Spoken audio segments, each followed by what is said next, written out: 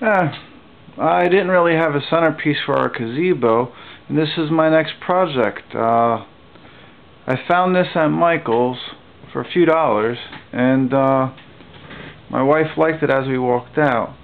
And as you can see in the center, there's a little LED light. So what I did was, I actually pulled each center of the flower out, and I replaced it with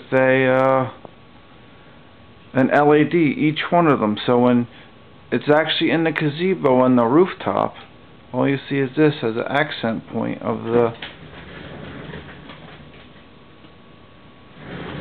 gazebo. So my wife fell in love with this one, so one morning I woke up early just to make her this. So what I did was basically the same thing except in a rose. I took the rose, pulled out the center of the rose, and replaced it with a little LED, and ran a little switch in the back here for it. So that's how you see it.